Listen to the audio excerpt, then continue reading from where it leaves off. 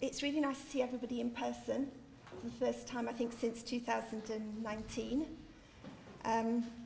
Great, so I hope you all picked up a programme outside. Yeah? Okay. So the programme for today is, let's see, there we go. So we're going to start off the morning with a keynote presentation, which will start in a moment. Then we're going to have tea and coffee, and then we have got the data producer updates from the Office for National Statistics and from the Home Office. And then in the afternoon we have one more data producer update, and then we have 5 talks from people who have used the data. And there's going to be a break in the middle of the afternoon, and we should be finishing about 4:20. Okay. So I think I'd just like to introduce Stephen Farrall, our speaker, our keynote speaker. So we're very pleased to have you here today, Stephen.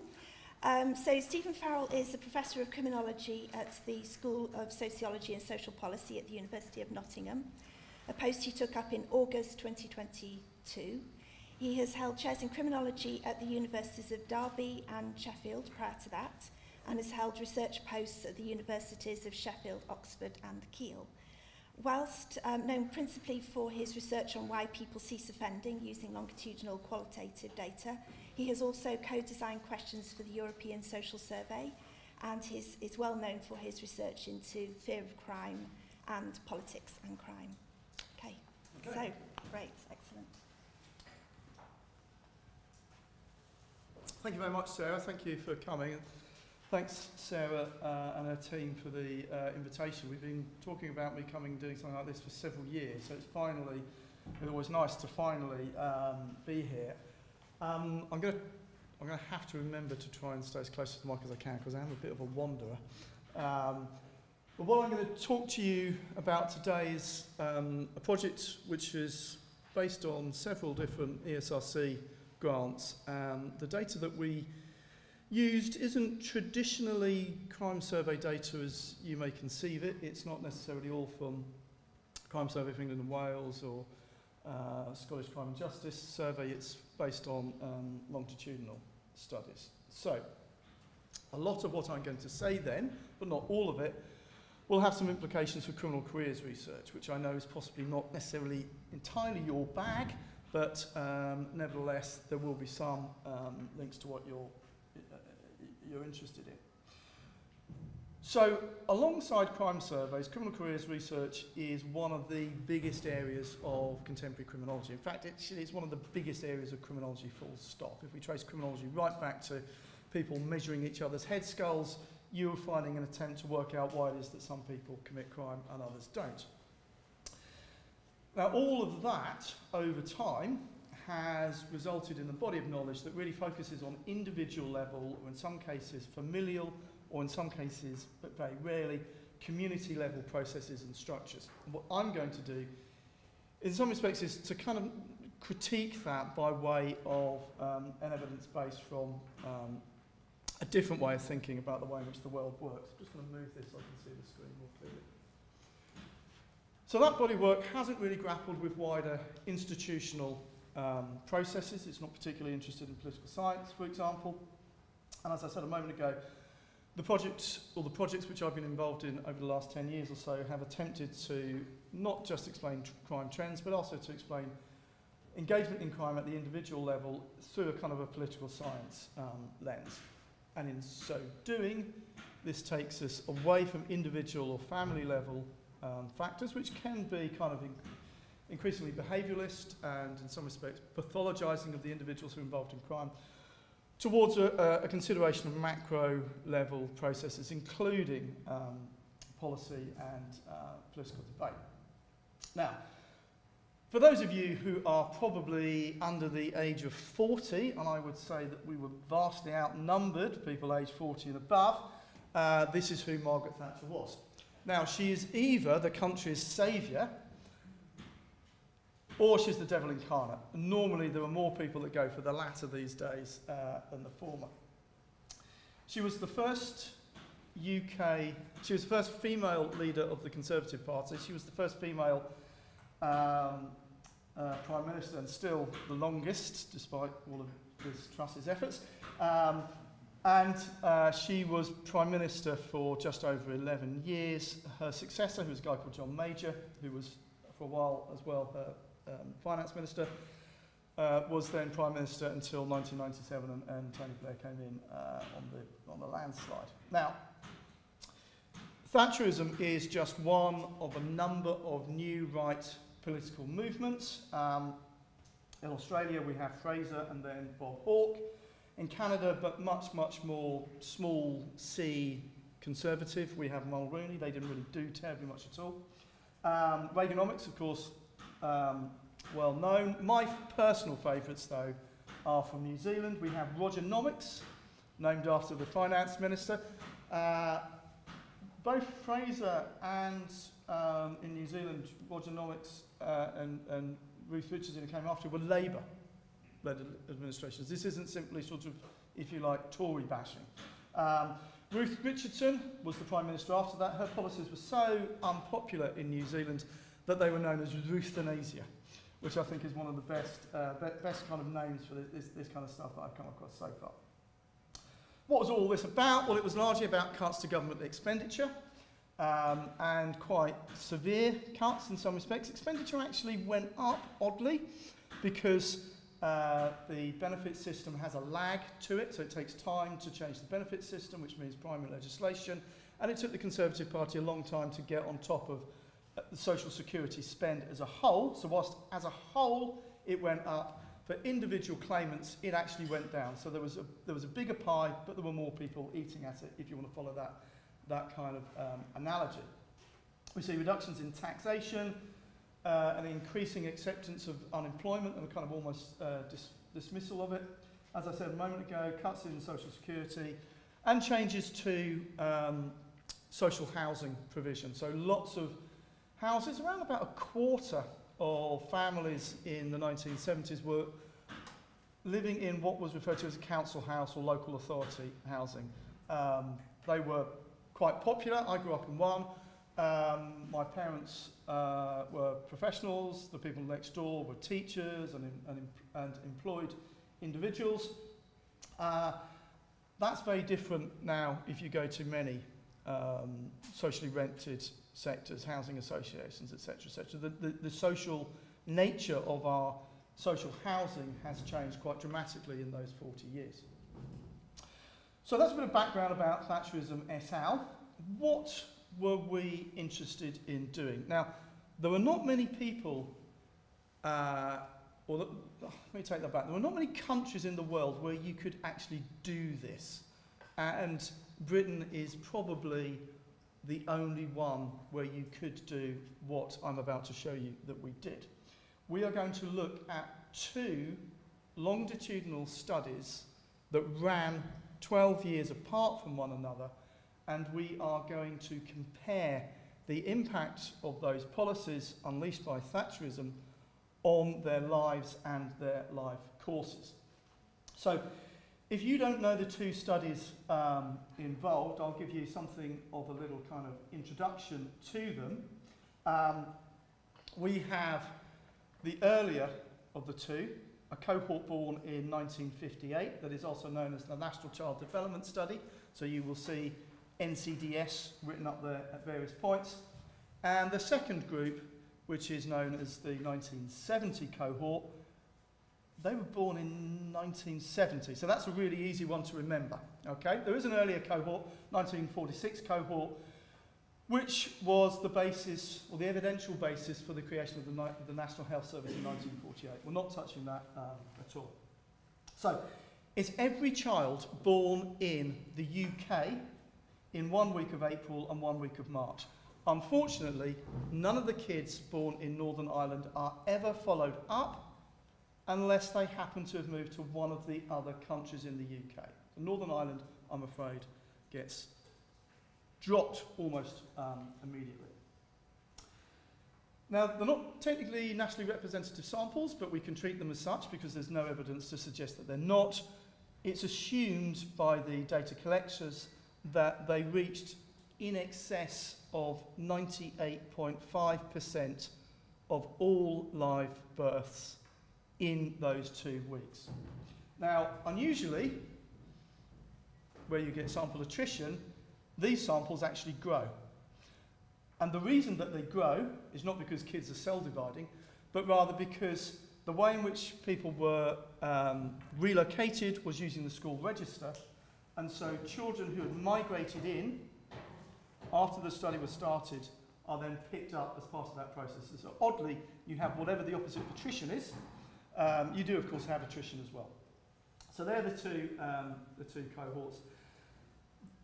We are going to use the 58 cohort as the pre-Thatcher generation. They are not strictly pre-Thatcher because they were 21 when she came in, but 21 at that era is very different from 21 now. These people, very many of them would have been through the compulsory education system, well, all of them would have been through the compulsory education. Very few would have stayed on to tertiary education in that era. So they grew up in the 60s and 70s. Their lives would, of course, not have been unaffected by the changes in the 1980s because they would have been producing children at that age. The 1970 cohort we are going to use as Thatcher's children. And this cohort is particularly dear to me because I'm the same school year as they are. I was born late 69, they were born in April 1970. So they are, if you like, my school, what do you call them? Not mates, but, you know, co-learners, I suppose is the expression. So this is the model that we're going to use, which I appreciate you can't see for Toffee.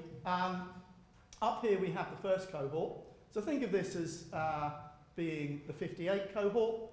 They were born here. These are their ages. And here is the second birth cohort, which you can think of as being the 1970 cohort. This is the legislative and policy programme. This just says political ideas because of this is about ideology as much as it is about policy. And our basic argument is that political ideas inform policy. Policy lands, but it lands at different points in different people's life courses because we're all members of different cohorts. And so what we're studying in effect is, did policy X affect these people? Did it come, if you like, too early in their lives to affect them or too late in their lives to affect them? This isn't particularly meant to be anything other than, you know, black lumps on a screen, but if you like, you could think of it as the age crime curve. So are more people involved in crime in the second cohort as opposed to the first in this example? So one of the first things which we did was to look at the national level picture of shifts in housing policy and their impact on property crime in the socially rented and privately owned housing sectors. And here we did use crime survey and British social attitudes and actually also general household survey data. The general household survey asked questions about people breaking into your house sometime in the 1970s. And essentially what we're interested in is the impact of the 1980 right to buy legislation on the victimisation experiences of people living in the socially rented sector. So that was published in the BJC in about 2016. The second paper, which was published in GeoForum in 2019, starts to use the two different cohorts that I've outlined for you. And what we're interested in is a thing that we're going to refer to as parental tenure trajectory. So this is, in effect, whether the parents of the kids we're interested in, the parents of the cohort members, either lived in houses that they owned, or more accurately, that the bank owned, or they lived in socially rented sector housing which they bought, or they lived in socially rented housing which they didn't buy. Okay, so that's parental tenure trajectory. There are, of course, other trajectories, but we're just not interested in them. So we're looking at the extent to which those different trajectories at the parental level affected the life courses or the experiences of their children. So this is what we find for the National Child Development Study. Parental tenure trajectory has no impact on whether their children later experienced homelessness. None whatsoever. The groups were kind of equal in terms of their experiences of homelessness. Slightly more amongst those people who didn't buy their council houses, but not to a level that was statistically significant. If you did experience homelessness, though, you had other negative life outcomes. You also had an increased levels of contact with the criminal justice system, and you had more violent victimisation. Okay? But none of this was triggered, if you like, by the choices which their parents made in the housing market. That's the 58 National Child Development Study. And that kind of just summarises really what I've just said to you. And this is the story for the 1970 cohort. So these guys were born in 1970. The 1980 Housing Act is the first bit of legislation that introduces formally the right to buy. It existed previously in other ways, which I can tell you about if you're really that interested. But the key thing here is that parental tenure trajectory opens the door to experiences of homelessness, particularly for those people whose parents didn't buy their council houses. And that is because those people who didn't buy their council houses tended to be from single-parent families, typically headed by a female, tended to be in areas with high levels of unemployment, were unemployed themselves, and tended to be living in large northern housing estates near or in urban or industrial conurbations. And that kind of change to the industrial economy is one of the things that will keep coming up again and again. So, not only did the 1980 Housing Act, as we outlined in the first paper in the British Journal of Criminology, increase property crime in the socially rented sector, in those housing estates, at the time when those acts were being passed, because the 1980 Act was the first of something in the region of 8, 9, 10 or 11 of these housing acts. But also it seems to have had a legacy effect for the children of the people who were deciding whether they could buy their houses or not, their council houses or not, or realising that they couldn't do that. So we have a legacy effect in terms of policy impact that starts in the 1980s that is affecting these children well into their adulthood. Now, one of the other things that we were interested in, which I've just alluded to, was the level of economic restructuring and the way in which that fell across the country, because that falls in a very uneven way. I want to show you a map, and I'm going to do a bit of unpicking of this map. So this is a map of Britain. I hope you'll recognise that. And you'll see that there are 4 different shades of colour coding, and there are these 4 bands. I'll tell you about those in a minute. What I want to do is explain what the colour coding is. So we did this twice. We did this for the 1958 cohort, and this example is for the 1970 cohort. What we did for the county in which they were living, which is the lowest level of spatial unit we had available to us, for the county in which the child was living when they were very young, we took the nearest census data for the number of people employed in mining in that county. So for the 58 cohort, this is 1961 data. For the 70 cohort, it becomes 1971 data. And then we added to that percentage from the following cohort, so the 71 or the 81, the percentage of men of working age who were unemployed in the same county. So that is an attempt, if you like, probably very crude, but if anyone can think of a better way of doing it using census data, please tell me, because we couldn't figure one out. A very crude way of trying to measure economic restructuring in a 10-year period when these kids were aged somewhere between 3 and 13 or 1 and 11 for the 70 cohort. Okay? And that was just appended as a raw figure to their records for the county they were living in. That's those 4 things there. So we group them into 4 bands along the interquartile range. So the lowest yellow, the kind of custody yellow, is down here in the southeast predominantly, and that is the lowest level of economic restructuring.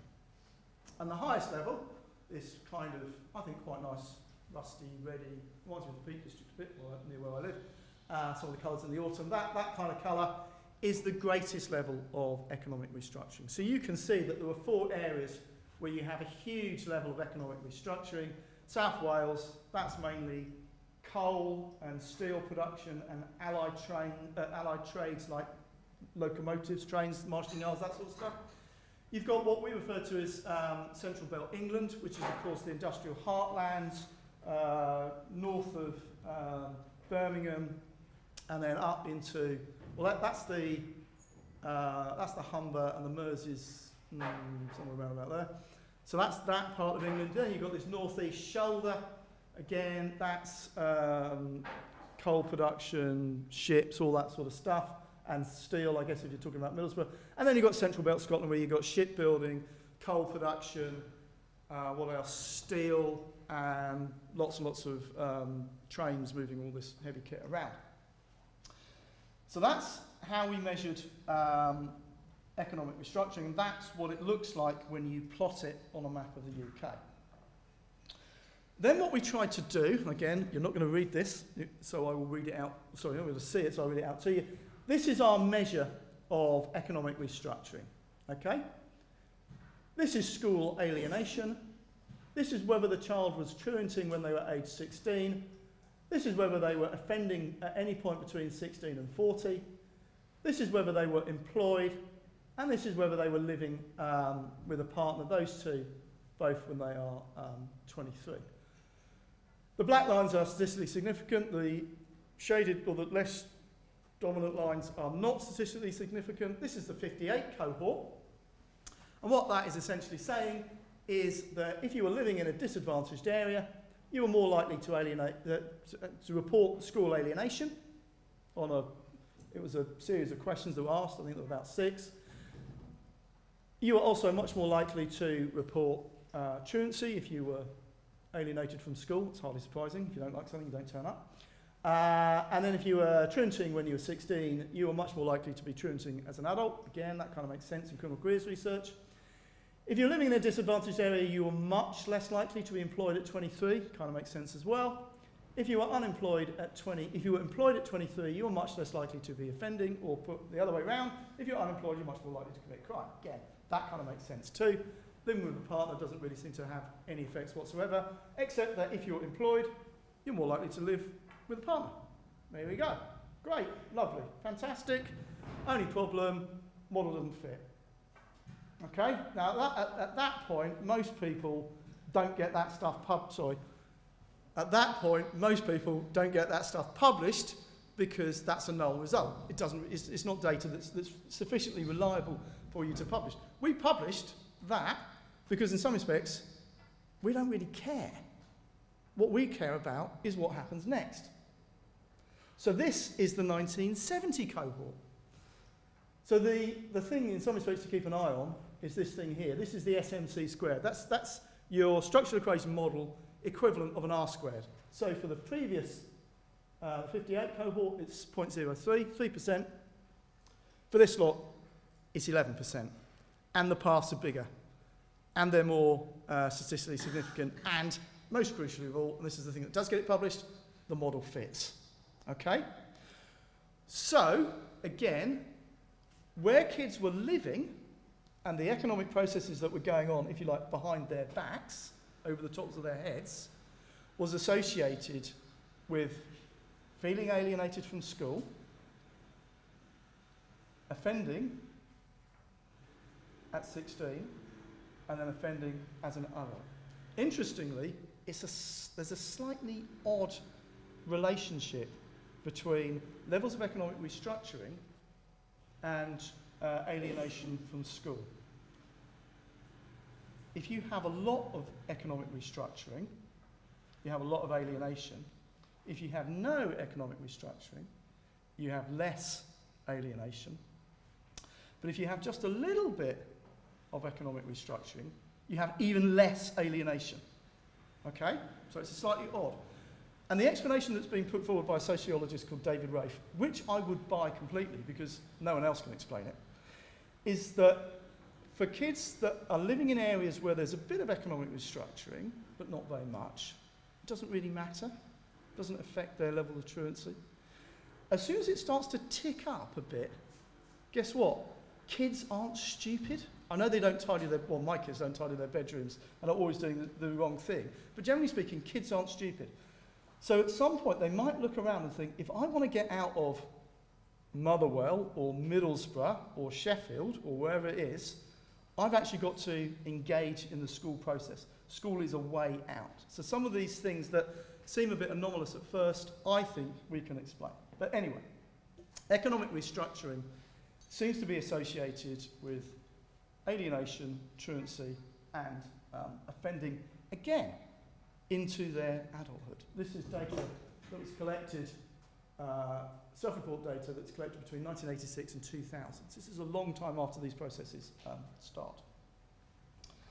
What we then also did was to look at this in a more systematic way, but unfortunately at this point we can't use the 58 cohort because they don't have the right questions. All of the questions, all of the data that we've looked at there, the questions we used that were asked of the kids were asked in an identical manner, exactly the same question, just asked of different people 12 years later, and asked of them at approximately the same age point, maybe 1 or 2 years slippage one way or the other. But effectively, they are substantively the same questions asked at pretty much substantively the same point in individuals' lives. So in a paper we published in a journal called Politics and Society, we explored the extent to which economic restructuring affected people's offending generally, using a kind of much more expanded model. Now again, you won't be able to see a word of this. This is the kind of discipline regime that the school was using. It's not whether the kids were disciplined themselves, but it was just whether their school was into hitting them with rulers or a slipper, as it was in my case, not me personally, but my school, or a cane, those sorts of things, as opposed to warnings, letters home to parents, detention, those sorts of things, okay? So if you went to a school that was much more into physical punishment, you were much more likely to be alienated from school, which isn't really that surprising, is it? You know, if you don't like it, and when you turn up they hit you, you're just not going to go. I mean, I wouldn't. Alienation from school is again negatively associated with being employed at the age of 26. This is a measure from the health visitor. Was the child on an at-risk register? Okay? Yes or no? That's associated with offending at age 16. This is the child's report of the quality of their relationship with their parents. Okay, again, it's a sort of 1 to 5 scale type thing. Then we have a quality of relationship with their partner, if they had one when they were 23, I think that was. And then this is offending at the age of 30 in the year 2000. So again, the bold lines are statistically significant. The ones that aren't bold aren't. So you can see that we have a kind of a path through here from school to work to crime, and a path here from school to crime to more crime. Families don't really seem to play a big part in this story. Then what we did, having done all that, that's the kind of model that many people working in criminal careers research will expect, produce, be quite familiar to criminal careers researchers. What we then did over here was to add our old friend, economic restructuring. So this is again that same measure that I was telling you about earlier, based on 2 census points, or data from 2 census points. And this again, you can see, produces statistically significant paths. So there were 5 paths that we regressed area level economic change or economic restructuring onto: school discipline processes, school alienation, offending itself at 16, quality of relationship with parents, and whether the child was on the at-risk register. The red ones are the statistically significant one.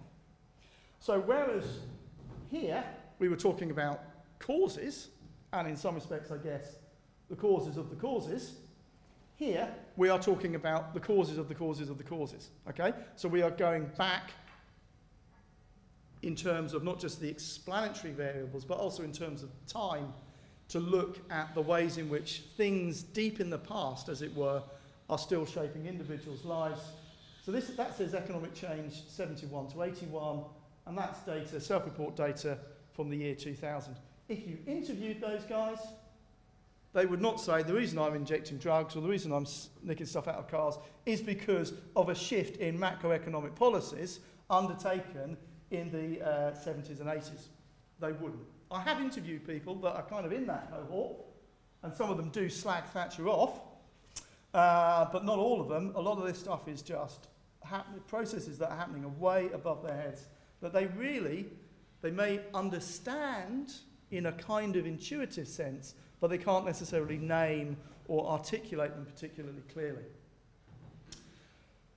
So, what we then did was to repeat that structural equation model 4 times by those 4 different areas. Okay? So although this is the interquartile range, for each of these different counties, we've got different values. Okay? So we broke those areas into 4, and we reran the model just for those areas. So, okay, it's a bit funny. We are lumping this bit of Scotland in with this bit of Kent, for example, or Kent, but we're taking them as a piece. Now, that produces some quite interesting differences in the structural equation models. Okay? There's one particularly interesting one, which I'll just explain in a moment. But this is essentially what we had. The SMC, the equivalent of the R squared overall, for the whole of the model, the whole country taken together, is 0.27. When you look at places with the lowest level of economic restructuring, so Hampshire, where I grew up, and Surrey, where I went to university, almost nothing. The next levels, if you like, Kent and London, a little bit higher. And then similar again when you look at other places like Lancashire and Derbyshire, which did have mines, but also have quite rural areas. But then when you look at the big kind of conurbations and those that were particularly affected by changes in the degree to which we relied on coal and were prepared to pay people to go and dig it out of the ground, like South Yorkshire, like Nottinghamshire, you see a very different picture. Okay? It's 0.7. Now, what's really interesting about this, I think, is not simply that you get these variations by space in terms of the extent to which the model fits. You actually get slightly different models. I'm not going to show you them because I don't have time. But for this area, Hampshire and Surrey, you get a model whereby the only paths that are significant are these ones. Okay? This one here, between offending at 16 and offending at 30, whatever it was. Which I think is interesting because it speaks to almost a cognitive behaviouralist explanation. So I'm a sociologist. I'm becoming increasingly structuralist in my explanations. And essentially, what I'm showing you there, what I've showed you, is variations over time and space. That's structural processes. But for this place down here in the south, or these places down here in the south, we have the lowest level of economic restructuring, it seems to be the individual level factors that are driving whether people are involved in crime. Now, one of the great things that has never really been publicly outed is why cognitive behavioural therapies were so successful in places like Canada, but much less successful in places like England and Wales, where they were tried. I would put forward the explanation that not only did Canada do CBT, they also did social interventions, and it's a country with, generally speaking, a lower level of inequality, as measured by the Gini coefficient. So it could be that in countries where you have a low level of economic inequality, people who repeatedly offend are possibly doing that because there is a problem with the way in which they approach the world, the way in which they approach relationships, the way in which they deal with problems. But in other places where you have a higher level of economic inequality, the reasons that people commit crime may be because of associated degradations to institutions and social norms and objective financial need. Okay? So where does that leave us? This is my last slide, except for one which has the references on it. So I think criminal careers researchers need to move away from individual level explanations and processes. That means a different research design. We have got very good at studying criminal careers in particular places. So the Cambridge study of deviancy, delinquency, collected all of its data in South London. PADS Plus collects all of its data in Peterborough. Edinburgh Youth Style, well, that's Edinburgh. Okay? And there are numerous studies around the world, Dunedin, Rochester, lots in the US, that collect them in particular places. That means if that particular community hits Skid Row through economic change, all of the kids in that area have the same, if you like, macroeconomic experience. You don't have the level of spatial variation that we had in terms of comparing bits of Scotland and bits of Kent or places like that, okay?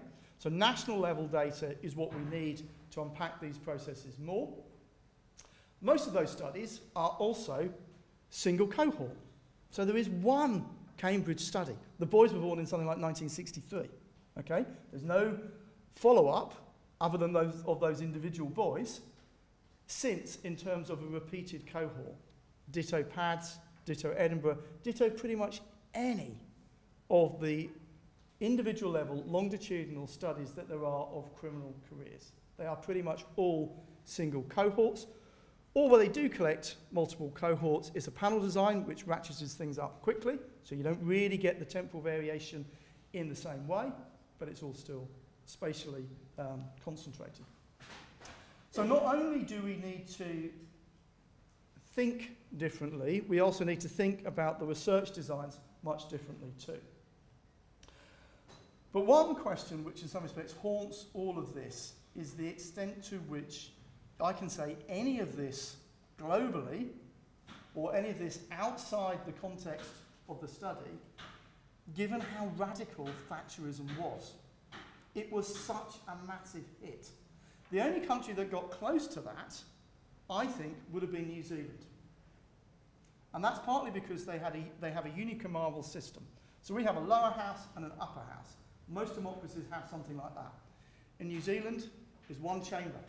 So as soon as you have at least 50% of the MPs in that chamber, you can kind of do what you like, assuming you can get them to vote it through. So New Zealand moved very fast. Hence Rogernomics, hence euthanasia. So that begs another question. Who cares, in some respects, if this is something that happened at one point in time in one country? And on that, I shall leave you, except to leave you there with all the references to the work I cited. Okay, thank you very much.